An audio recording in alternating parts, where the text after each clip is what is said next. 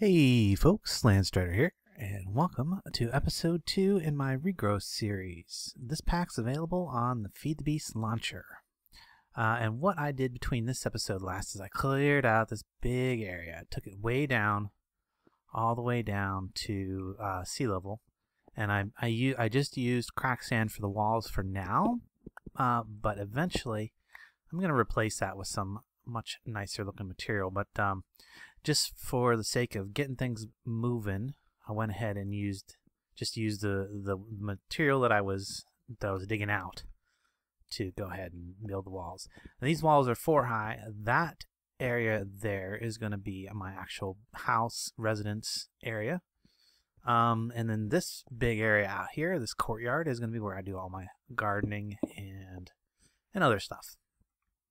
I was very conscious of the chunk lines when I was building this. Let me go ahead and show you chunk lines. So I kept, well, I wanted to follow this wall because this chunk right here is all, or this building is all within a chunk. So it's like 14 by 14 interior space. And then the first level is just going to be like the lower level. This will eventually be like the basement storage area. And then I'm going to build up. I think what I'd like to do is, since I'm on the ocean and on a little bit of a peninsula right here, what I think I'd like to do is turn this into a great big giant lighthouse and live in it eventually. Something like that. And then I'll turn these walls, make these walls look a lot nicer out here, this barrier. Something that will be considerably nicer looking. Let me turn those lines back off. There we go. So moved all my stuff into here. And you can see that I have like a full chest full of that cracked sand after digging all that out. It took me a while. Very tedious with this little flint pickaxe. Yeah. And then outside of this wall, I cleared space too. 3 wide space just to make sure that no mobs, well, aside from spiders. Spiders could still get in, they could climb the wall and come across, but no other mobs should be able to get past this wall, I hope. I know that some of the newer mobs, I think like the nether cats and the wolves, have the ability to jump. And they were able to get over my 2 high walls in some of my previous playthroughs, single player or multiplayer. But they didn't seem like they could get over the 3 high walls, so hopefully that'll be sufficient. Alright, now out here you can see I got a lot of torches lighting it up. Oh, there's one of them explosions. And I figured that out thanks to watching FunshineX's videos and a user comment. What those random explosions are is the ender minis will attack creepers. And they'll fight, and a creeper will end up trying to blow up the ender mini or whatever. And that's why you keep hearing those random explosions.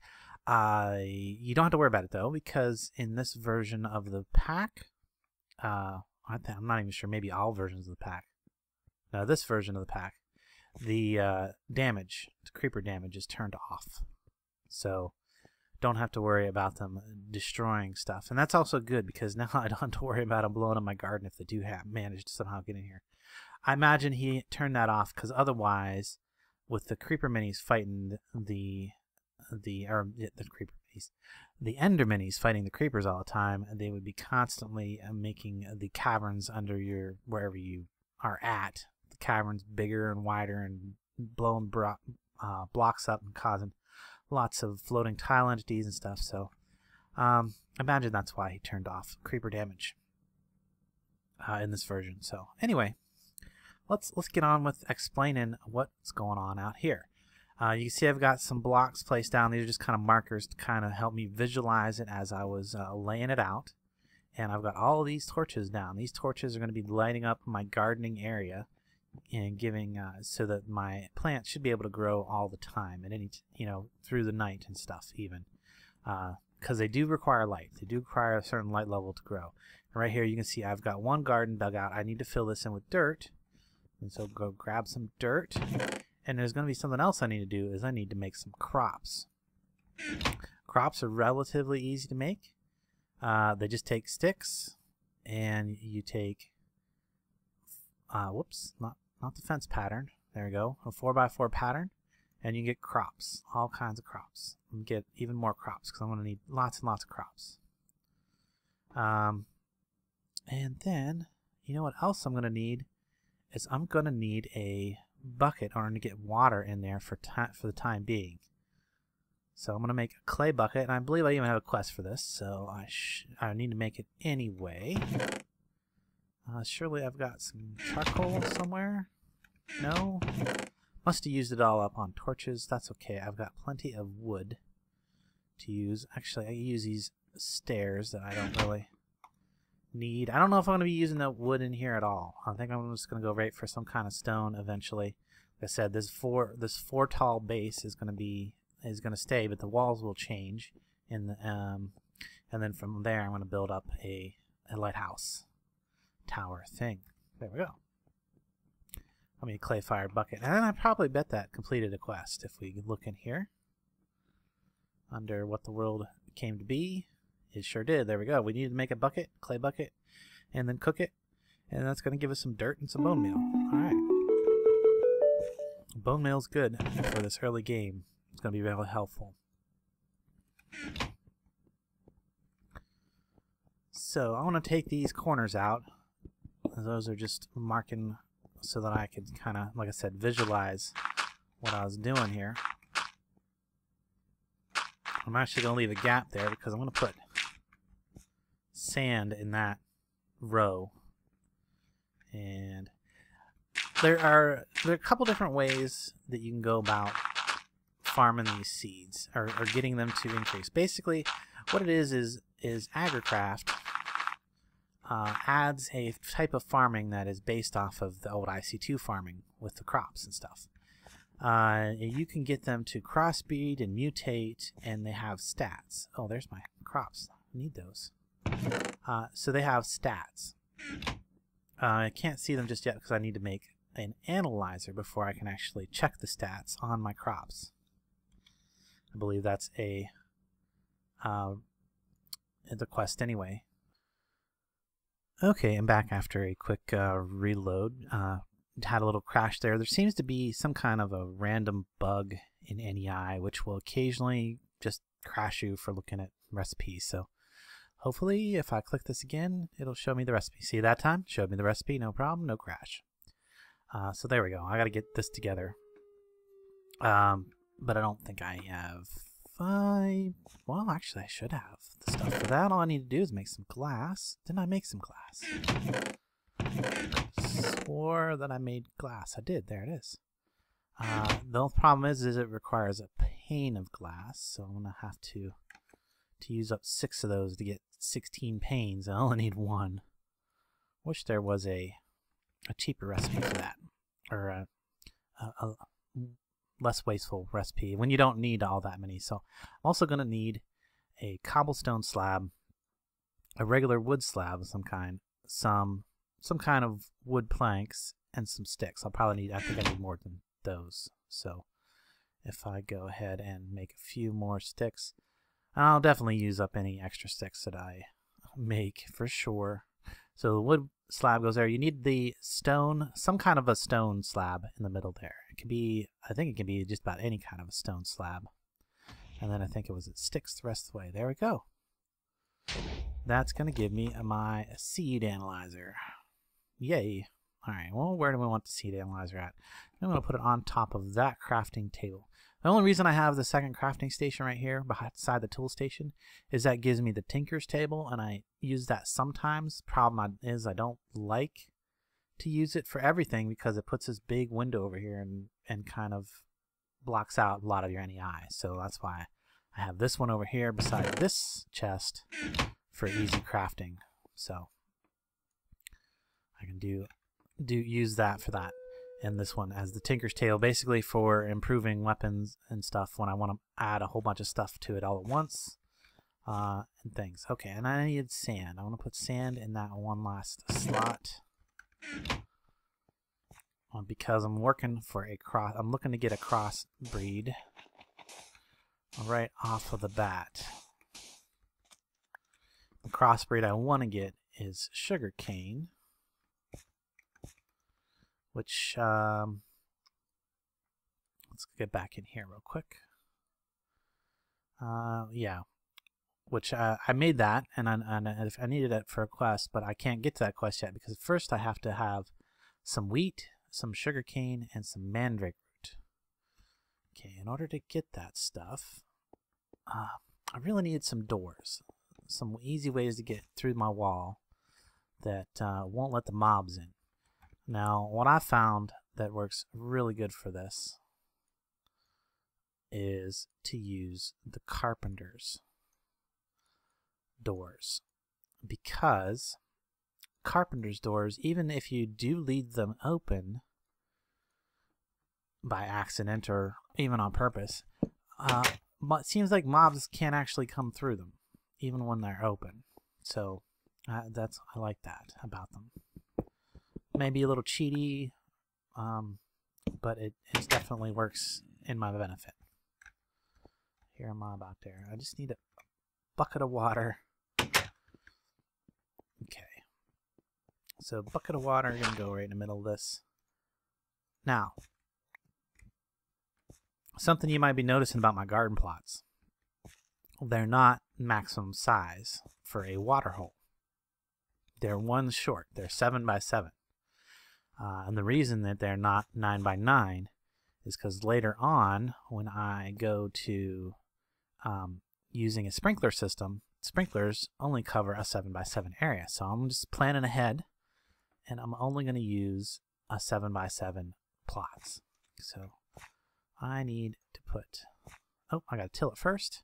And I think I mentioned this before, but the only thing you can till dirt with in this pack is the mattock, which is why it is important to make.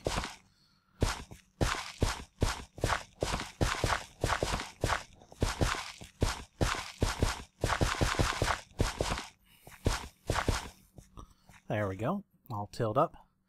And now I should be able to put crop sticks on these now. Yes, there we go. And there are many different kinds of soil that you can put these crops on. You can put it on tilled regular dirt, you can put it on sand, or you can put it on the red sand or the regular sand. You can put it on garden soil, and we're going to get into how you get that and making that relatively quick, because we're going to have extra seeds. Where did my seeds? Oh, I should have got all my seeds with me. So if I cross a wheat seed with a carrot seed, if I put a carrot seed here, and then I take and make that stick, that crop in between them, a cross crop by adding another crop. Very similar, like I said, if you're familiar with IC2 crops, this will be fairly familiar to you. And now, because these are both adjacent to this, they can both be parents of whatever decides to grow here. That's the best way I can describe it. Now, I was under the impression that this wouldn't work in the current pack, but it does actually work. You can just string out your crop. So I can just grow this crop, and what will happen is it will eventually spread to this cross crop. This one will, and it has a small chance of mutating and gaining stats as it spreads. So each time it spreads down this direction, it has a small chance of gaining crops. This is a good way to do it, like if you don't want to pay attention to it, like if you have other things that you want to get done and you just want to set it up and walk away from it and then go do other things. This works fine. And you don't have to grind it, you don't have to pay much attention to it. It is fairly slow to get you the end result. So these crops, if we come in here and I go to my crop analyzer and throw these seeds in here that I have, we can see that they have a growth of 1, a gain of 1, and a strength of 1. I'm not sure what the strength signifies. I suppose that's resistance to disease or weeds or whatever. But as far as I can tell, it doesn't seem to do a whole lot. The growth is just how quickly it becomes an adult. The gain is how much of the crop you get from it when you harvest it. So the maximum in this pack for all of those stats is 10, 10, 10. So we want to get that crop. We want to get all of our crops to 10, 10, 10. And this is one way to do it. You can just like make a string, let them grow along. And thank you, Funshine, for pointing out that it does actually work in the official pack. The reason I thought it didn't work is because I updated AgroCraft in the old pack and it stopped working. So there was some kind of configuration thing going on there and it made it not work. Anyway, it's irrelevant now. It does still work, but it takes a lot of time and patience to wait for it to go all the way down to the end of the crop line. The next thing we need to do is we need to cross, what is it? Cross? I need belladonna. Did I have some belladonna seeds somewhere? If I cross a potato with a belladonna, yeah, I do. I have some belladonna.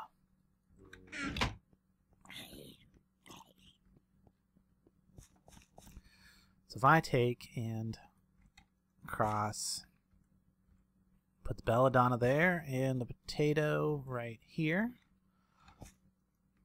I'm going to go ahead and do the same thing with these. I'm just going to give them crop lines. And then I'm going to run out of crops. What I'm going to do. Well, give me 2 of those back so I can get this started. Okay, they won't really do anything until these guys are adults. So let's use some of this bone meal that we got and speed this process up. There we go. Now that they're adults, they should, in a relatively short period of time, they should attempt to spread to nearby double crops. And then when they do that, because these, let's just look that one up. Oh, I already got something there. So it became a belladonna seed. That's not what I wanted.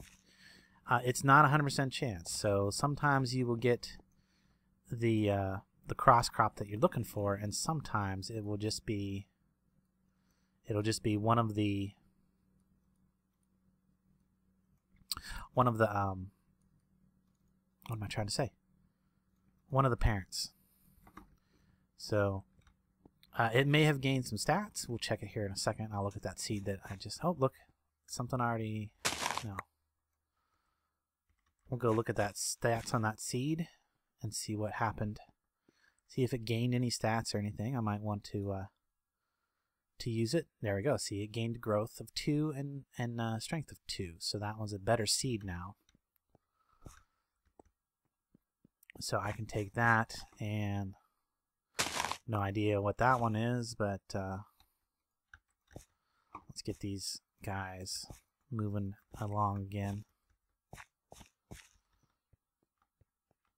Okay, so that's the lazy man's method right there. Whoop.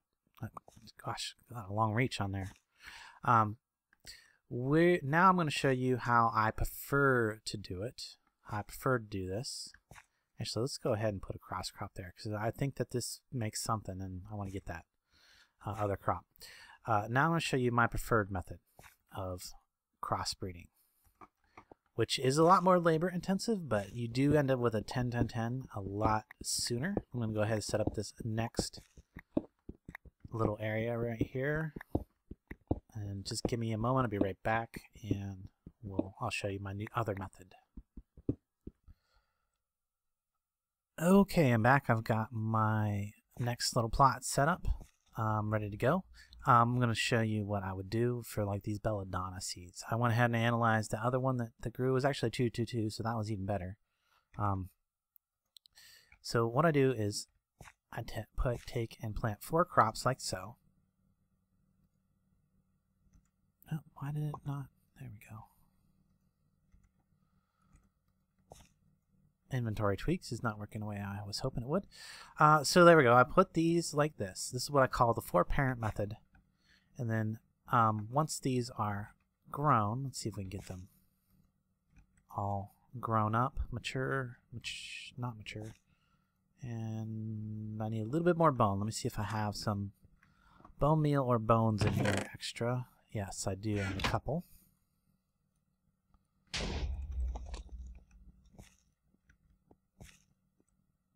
So you want to wait until all 4 of your parents are fully mature before you actually go ahead and place the... That one's not mature yet. There we go. Now it is. Before we place the double crop here. The cross crop. So now whenever this decides to grow something on it, it's going to look in the 4... It's going to look at all 4 sides. and take the stats of all 4 of those parents, kind of, I'm not sure what the algebraic expression is, but it kind of adds them up, divides them down, and you end up with a much better seed than you would if it only had 1 parent, like over here. This only has 1 parent, so it has a chance of increasing some, but it's not nearly the chance that this has. This has like 4 times the chance of increasing every single stat. So yeah, that's how we do that. Now, next thing I need to do, I'm actually going to remove this sand now, because I'm going to show you what you do. So this is what you do when you have 4 crops to start with. Like if you can, like there's a couple things you're going to start with 4 seeds or whatever, however many seeds you start with. That's great. Now what happens if I only have 1 of a particular kind of seed to work with? Well, what I do for that is it's the same method, right? I'm going to start with placing down my 4 crops. This is, oh wait, well, before I even do that, I need to change this to sand, because I'm doing sugarcane. Sugarcane requires sand to grow it. Now inventory tweaks decides to work right. Okay. There we go. Start with my 4 outer crops. But I'm going to just put the 1 there. I really don't have to wait for it to be a parent, to be adult, to go ahead and put a double crop there. I can just come back later, and there should be, eventually this is going to grow to adult and make a, and spread over to this. I'm going to speed it up a little bit. There we go. So what's going to happen, and once this spreads to this, I'll have a second seed. I can move that seed to this cross crop and wait for it to become an adult, because from this point on I want to make sure that all of my parents are adults before I put a cross crop. Once I have 2 seeds, that is. If I only have 1 seed, it don't matter. I can just wait, because it isn't going to spread until.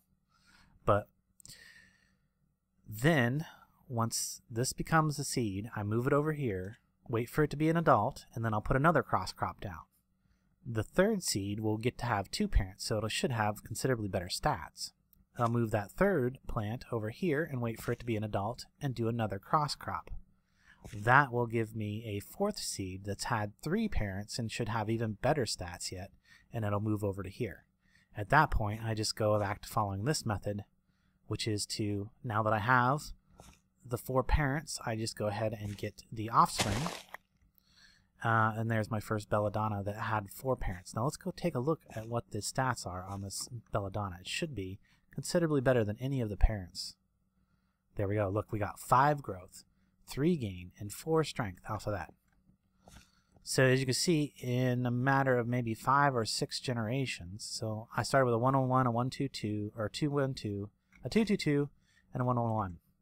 And you can see that the stats are all much greater than the parents. So the sum total is much greater than the individuals.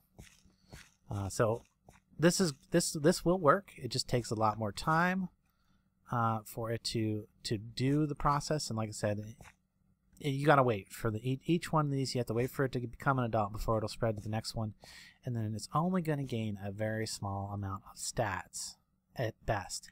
Sometimes it won't gain any for a few movements, like a few generations. So this method's probably, and then these rows are only 7 long. There's no way I'm going to have a 10 10 10 down here. Even after I do this twice, I probably still won't have a 10 10 10 at the end of 14 generations. This way, I get a 10 10 10 in about, I would say anywhere between 5 to 7 generations. I'll have a 10 10 10. And basically what I do for each generation is I will get 4 seeds. Once I have 4 seeds that came off of these parents, I will then go ahead and get rid of these parents and put the new generation of seeds down to start making the next generation seeds. Okay, over here we got a sugar cane, and now I can move that sugar cane across there. See if I can get it to adult. Hey, I did. And then now I'm ready to get the 3rd seed of sugar cane. And if I, wow, that was fast. That was excellently fast. Now if I look at this one, now remember this one only had 2 parents, and one of them was a 111, and one of them was whatever. So there we go. It had a little bit of gain to the stats. I'm going to go ahead and plant that down there. Before I put another cross crop down there, I'm going to wait till that becomes an adult. So, and then finally, the next thing I really am going to need, hopefully I have enough wood left. I might have prematurely used, oh look, there's a dog on my wall. That's not good. That's not good. I might have to put some lights up there to prevent things from spawning on the peaks of the walls. Hopefully he won't come at me while I'm over here. Oh gosh, I need more materials. I need more sticks. Oh, I have sticks. Good, I have sticks. And then I need planks. I need planks. I don't have any planks. He's growling at me. I don't like it. Okay, well, I'm going to have to wait till the sun comes up and then go gather some wood in order to make the next thing. But let me see if there's any quests that I can complete. How did it not give me... Oh, I actually need sugarcane in order to complete this. So for that, I'm just going to pick an adult by right-clicking it. That's going to give me a piece of sugarcane, and now I should have... There we go. Completed that quest. I think that guy wants to get me. I think he does, so... Well, he decided to jump off the outside of the wall. That's good. Now I don't have to worry about him. Okay, I think what I'm going to do is, while I'm waiting for the sun to come up, I'm going to go ahead and start filling in the rest of these dirt patches, and then I will be back after that to show you one last thing about something you want to get early game gardening going. So, back in a few. Okay, I am back. I just went right out there and took down the closest deadwood tree, large deadwood tree that was to me. And that gave me plenty of sticks and wood to work with, so I should be able to craft up this other thing that I really think that I want to have as soon as possible. So let's go ahead and get that. And no, oh yeah. So there we go. That's what I'm looking for right there. A composting bin. I'm actually gonna get 2 of them because I'm gonna put one on this side of the garden down here somewhere. Let's just put it against this wall right over here. And then I want to put one on this end of the garden too, so that, there we go, that'll work. So that if I happen to be done this end of the garden working, I don't have to walk all the way over there to get to that compost bin. I can just throw stuff in there. Now, why do I want these composting bins? They're going to be very important later on. These are all adults, yes. I'm ready. Okay, so I'm ready to do a cross crop here to get my 4th seed of sugarcane. Let me look over here. Oh, look at that. I've got a mandrake root. And that's...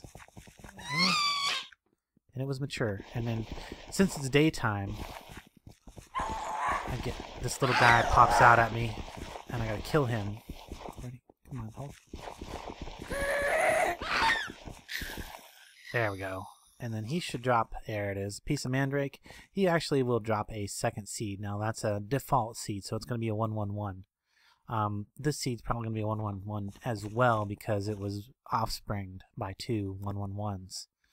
And when you're crossbreeding and mutating into a new crop, the best you can have is like half of the total of the highest parent or something like that. Anyway, if you put 2 111s together, you're going to get a 111. If you put 2 10-10-10s together, your crossbred crop at best can be 5-5-5. So there's that. So I think these should both be 111s. Yeah. But now that I've identified them, they'll stack. That's a good thing. And I've gotten my mandrake root for the completion of this quest. It's going to give me a little more bone meal. Excellent. That's going to help me along. I'll be able to get move my crops forward much faster now. Okay. So now that this is down, let's see, 1, 2, 3, 4. This would be the 5th generation right here. Let's take a look at this seed and see how much we've gained on it. What have we got now? It is now a 313. Not a ton of gain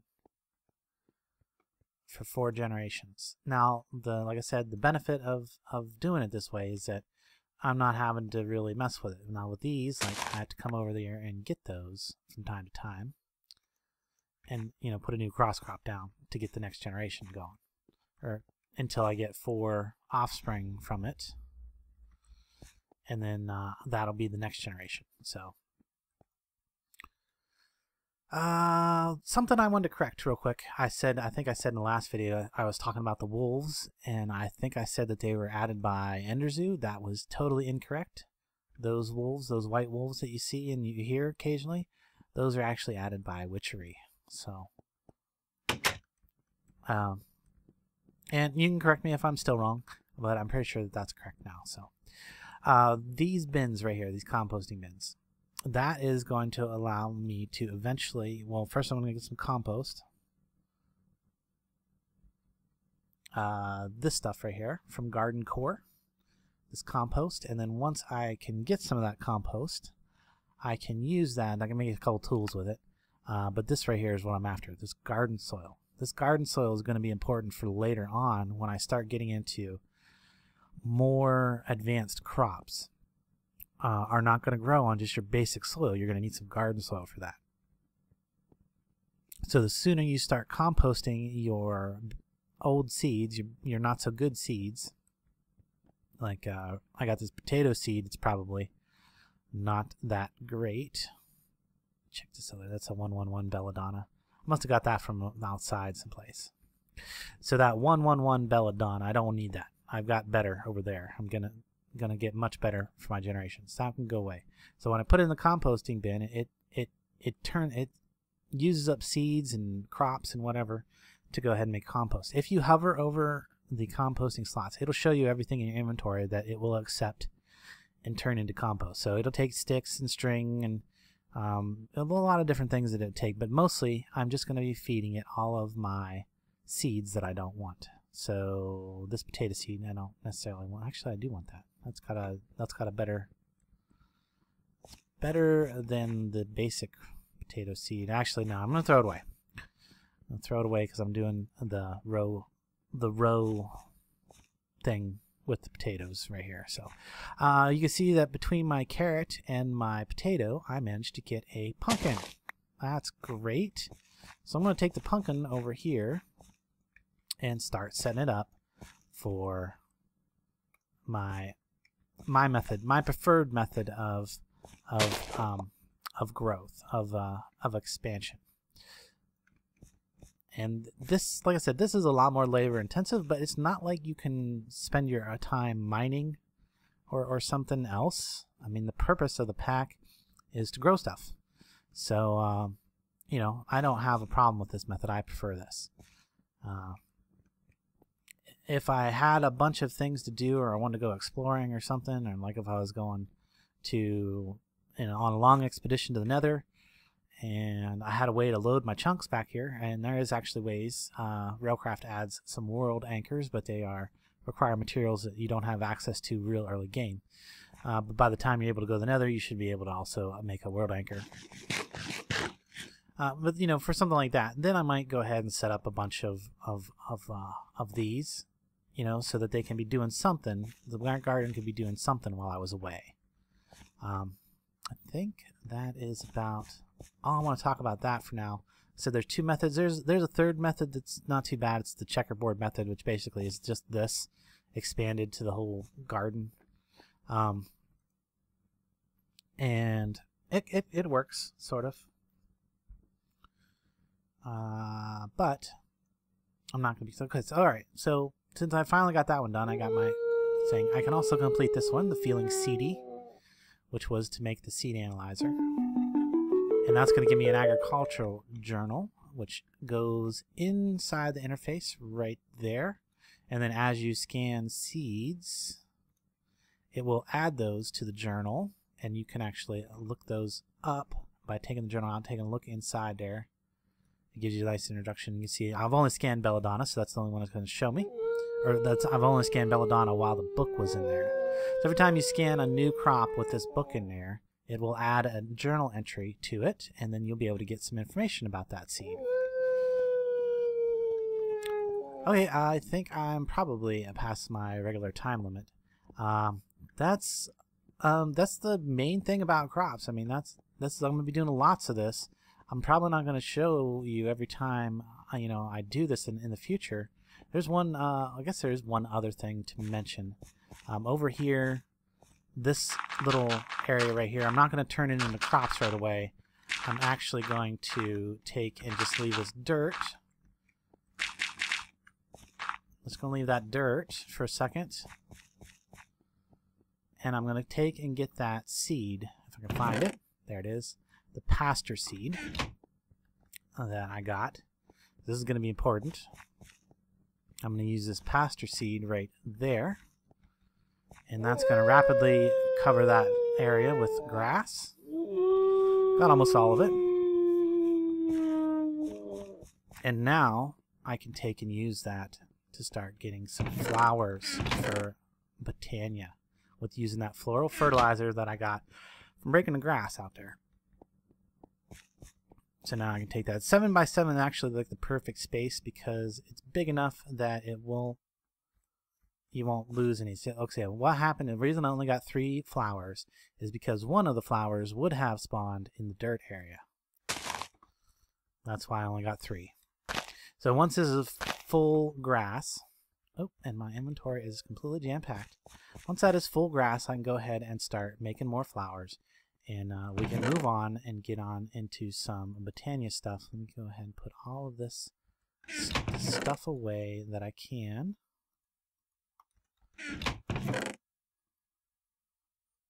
Oh, wow, I got so much stuff. So much stuff. I need that flint. These tools run out of durability relatively quick, but flint is so abundant, it really doesn't matter about, just, repairing them up before they're even done or anything. But I like to carry a little bit of flint on me because they break relatively quick. So you'll be in the middle of doing something and fireworks. Sky at the beginning. All right, we're going to end on that note. So guys, I hope you enjoyed this as much as I enjoyed making it. Be sure to leave a like, comment, thumbs up if you want to see more. And until next time, I will catch you later.